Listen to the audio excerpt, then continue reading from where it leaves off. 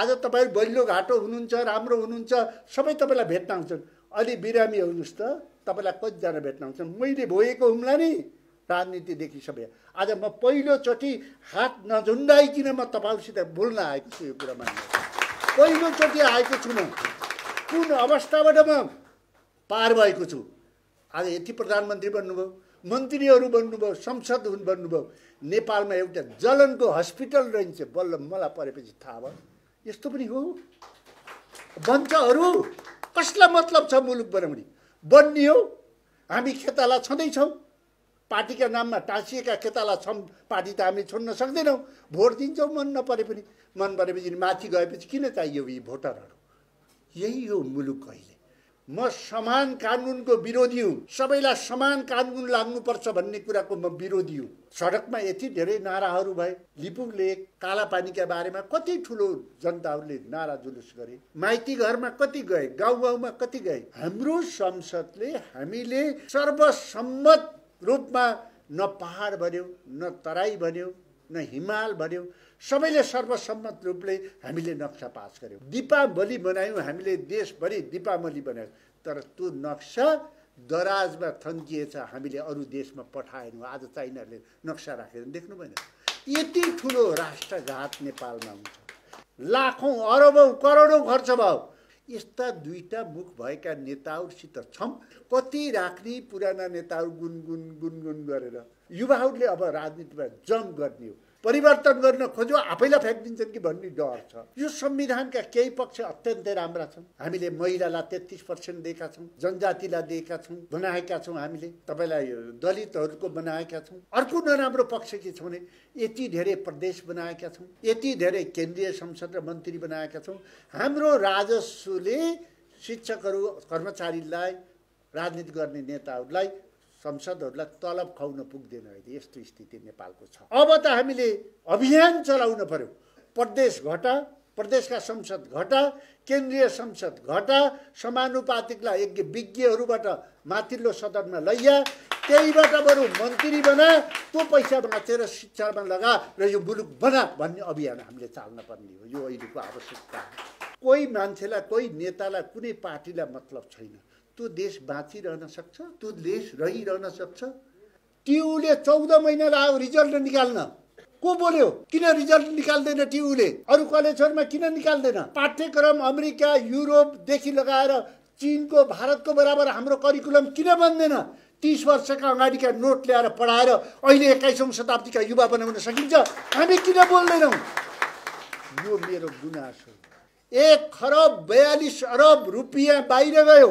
200 भन्दा बढी स्कुल कलेजहरू बन्द भए। भारतको सिमानामा 157 वटा स्कुल कलेजहरू खुले। एकजना बोल्दैन यो भन्दा नकचरो, यो भन्दा गलत कुरा के हुनुहुन्छ, यो भन्दा राष्ट्रद्रोही कुरा के हुन्छ? विद्यार्थीहरू बोल्न पर्दैन?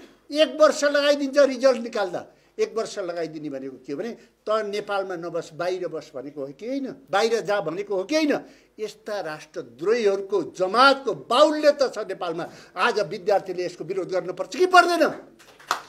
म त भोलि मन्त्री हुँला, प्रधानमन्त्री हुँला, 2 चोटि संसद भइसके। नेपालका युवाहरू के बन्ने? अरबमा जाने बन्ने? यो भन्दा ठुलो राष्ट्रद्रोही कुरा के हुन्छ? सडकमा यति धेरै नाराहरू भए। लिपुङ लेक, कालापानीका बारेमा कति ठुलो जनताहरूले नारा जुलुस गरे। माइती घरमा कति गए, गाउँ गाउँमा कति गए। हाम्रो संसदले हामीले सर्वसम्मत रूपमा न पहाड भन्यो, न तराई भन्यो, न हिमाल भन्यो, सबैले सर्वसम्मत रूपले हामीले नक्सा पास गर्यौं। दीपावली बनायौं हामीले, देशभरि दीपावली बनायौं। तर त्यो नक्सा दराजमा थन्किएछ, हामीले अरू देशमा पठाएनौं। आज चाइनाले नक्सा राखेर देख्नु भएन। यति ठुलो राष्ट्रघात नेपालमा हुन्छ। गिरिराज मणिजीले किताब तपाईलाई छाप्नुभयो नेपालको नक्सा राखेर। लाखौं अरबौं करोडौं खर्च भयो। त्यो किताब स्कुलमा जान सकेन। मलाई लाग्छ त्यो जलाइसक्यो होला। यस्ता दुईटा मुख भएका नेताहरूसित छौं। हामीले बुझेका छौं हाम्रो उमेर पनि जान थोरै। अब हामीले के गर्ने?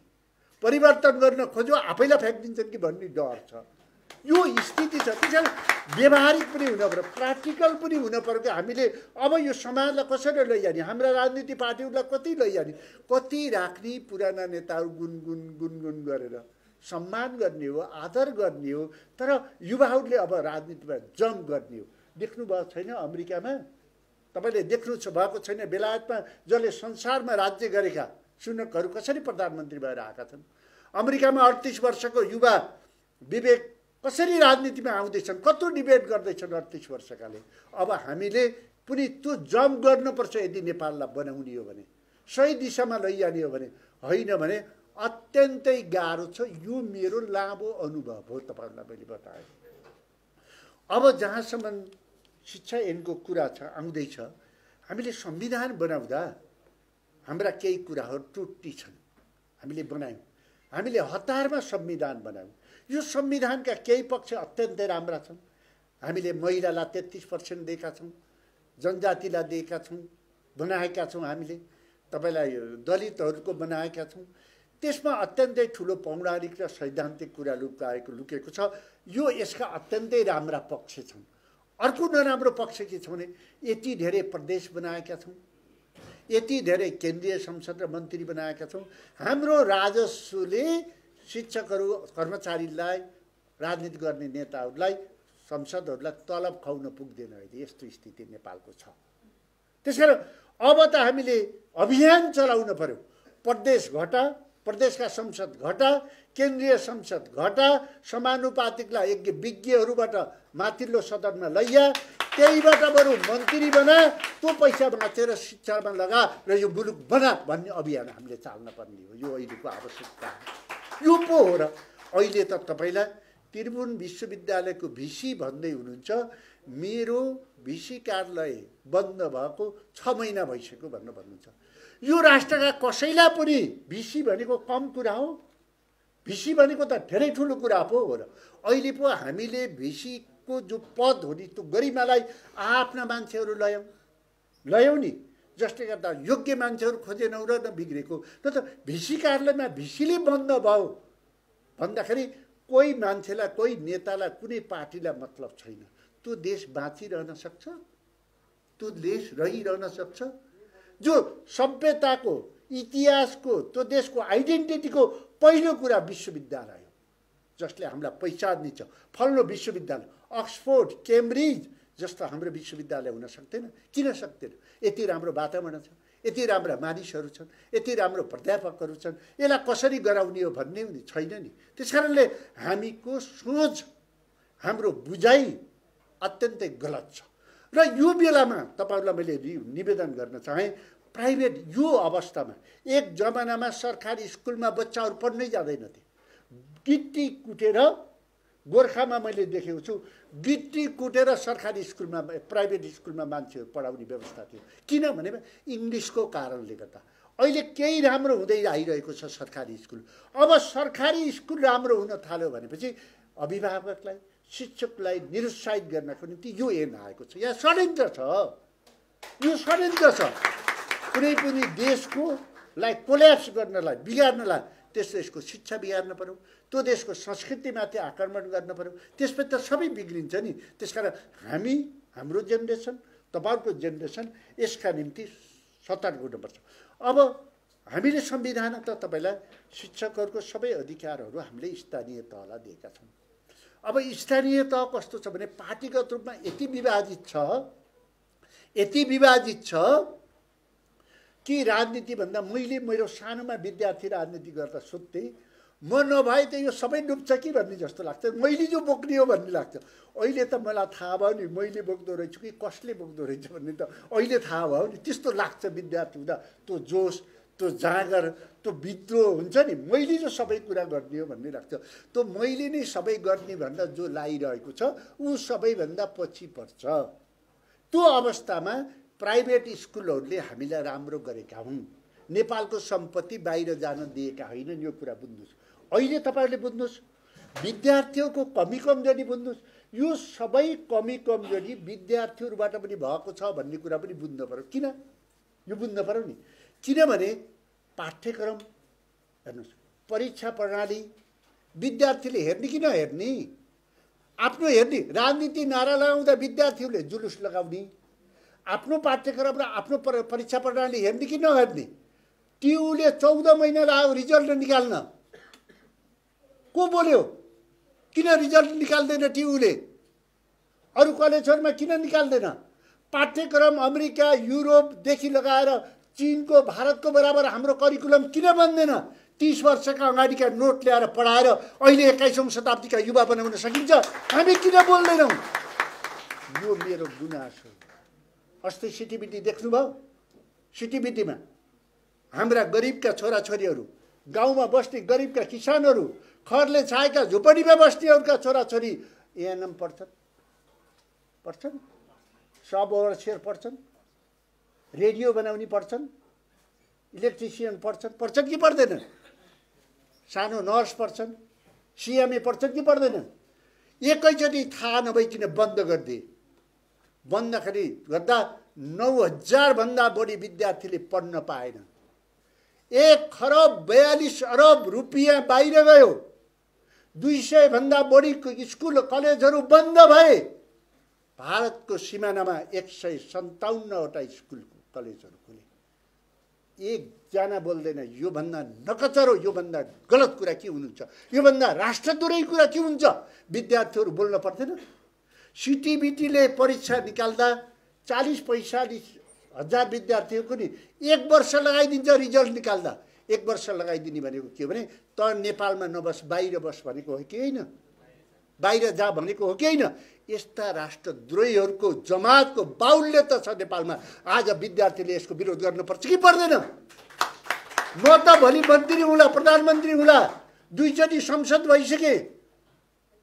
नेपालका युवाहरू के बन्ने? अरबमा जाने बन्ने? के बन्ने?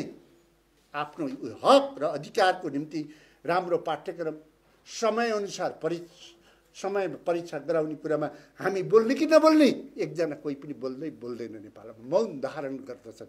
कसी त आत्मसमर्पण गरेका हुन्। मैले केही बुझेकै छैन। आज तपाईहरूले यो कार्यक्रम राख्नुभयो र म यति कुरा भन्न पाएँ। योभन्दा गम्भीर कुरा के हुन्छ? योभन्दा ठुलो राष्ट्रद्रोही कुरा के हुन्छ? यो कुरा तपाईहरूलाई राख्न यिनीहरूले बनाउँला नि। संशोधन प्रस्ताव राख्न पाइन्छ। शिक्षा र स्वास्थ्य भनेको व्यापार भयो। व्यापार भइसकेपछि जनताले के पाउँछन्? तपाईँहरूले के पाउनुहुन्छ? आज तपाईहरू बलियो घाटो हुनुहुन्छ, राम्रो हुनुहुन्छ, सबै तपाईँलाई भेट्न आउँछन्। अलि बिरामी हुनुहोस् त, तपाईँलाई कतिजना भेट्न आउँछन्? मैले भोगेको हुम्ला नि राजनीतिदेखि सबै। आज म पहिलोचोटि हात नझुन्डाइकन म तपाईँहरूसित बोल्न आएको छु। यो कुरा मान्नु, पहिलोचोटि आएको छु म। कुन अवस्थाबाट म पार भएको छु? आज यति प्रधानमन्त्री बन्नुभयो, मन्त्रीहरू बन्नुभयो, संसद बन्नुभयो। नेपालमा एउटा जलनको हस्पिटल रहन्छ, बल्ल मलाई परेपछि थाहा भयो यस्तो पनि हो। बन्छहरू कसलाई मतलब छ मुलुक बनाउने? बन्ने हो। हामी खेताला छँदैछौँ। पार्टीका नाममा टाँसिएका खेताला छौँ। पार्टी त हामी छोड्न सक्दैनौँ। भोट दिन्छौँ मन नपरे पनि। मन परेपछि माथि गएपछि किन चाहियो यी भोटरहरू? यही हो मुलुक। अहिले यसलाई बनाउनु पर्यो, यसलाई रूपान्तरण गर्नु पर्यो। त्यसका निम्ति अब रिफर्मको आवश्यकता छ। हामी तपाईँलाई संशोधन प्रस्ताव राख्न सक्छौँ। यो ऐनका विरुद्धमा संशोधन प्रस्ताव राख्न सक्छौँ। जनतासित जनमतमा जान सक्छौँ। यसको प्रावधान छ। त्यसै माफियाहरूलाई फाइदा हुने काम हामी हुन दिन्नौँ। यसमा ढुक्क हुनुहोस्। तर तपाईँको अधिकारका निम्ति त बोल्न पर्यो नि। ती शिक्षकहरूलाई अपमान गरेर, ती शिक्षकहरूलाई आन्दोलनमा उतारेर, ती शिक्षकहरूको मलिनो अनुहार लाएर यो मुलुक बन्छ? यहाँको प्रजातन्त्र सस्टेन हुन्छ? उनी त समाजका सबैभन्दा नजिकका ऐना हुन्। उनीहरूलाई खुसी बनाएपछि मुलुक बन्ने हो। आज हामीले बनाउँ त। तपाईँसित ल्यापटप चलाउनुहुन्छ, मोबाइल चलाउनुहुन्छ, अपडेट गर्न भन्दा माग्छ कि माग्दैन? मोबाइलले त, ल्यापटपले त, आइप्याडले त अपडेट गर भन्न माग्छ भने हाम्रा शिक्षकहरूलाई अपडेट गराउन पर्दैन? यो राज्यको दायित्व होइन? नयाँ प्रविधि अनुसार। तर हेर्नुहोस्, म समान कानुनको विरोधी हुँ। सबैलाई समान कानुन लाग्नुपर्छ भन्ने कुराको म विरोधी हुँ। किन होला तपाईँलाई गजब लाग्ला? किन? महाभारतमा युधिष्ठिर र दुर्योधनलाई द्रोणाचार्यले सोध्छन्, एउटै केसमा सोध्छन् ए दुर्योधन ए युधिष्ठिर यो एउटै केस घटना घटे यिनीहरूले यस्तो अपराध यो एउटै अपराध गरे यिनलाई के गर्ने भन्दा सोद्धाखेरि दुर्योधनले के भन्छन् भने गुरु यिनलाई फाँसी दिनुपर्छ भनेर दुर्योधनले भन्छ। युधिष्ठिरलाई सोधिन्छ के गर्ने युधिष्ठिर भन्दाखेरि हेर यो ठुलो अपराध हो।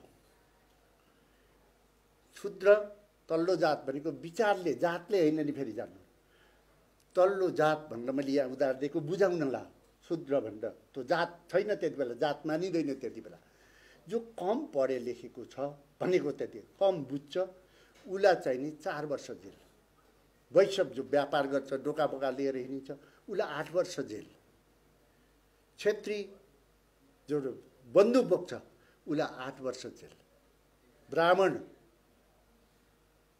गुरुदेव म क्षेत्रीको छोराले ब्राह्मणलाई फाँसी दिँदैन मिल्दैन तर यो अपराध यसलाई फाँसी दिनुपर्छ भन्छ। के भनेको त भने समाजको जिम्मा लिएका व्यक्तिहरू राष्ट्र चलाउने व्यक्तिहरूले गलत गरे भने तिनलाई समान कानुन हुँदैन यिनलाई अपराधको दण्ड दिनुपर्छ।